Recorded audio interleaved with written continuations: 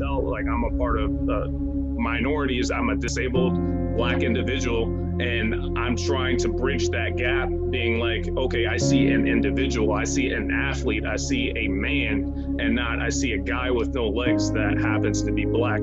Because I think I get hit twofold, right? I think they see my disability before they see that I'm an African-American athlete, but I'm a proud Black disabled individual that's living his life to his fullest.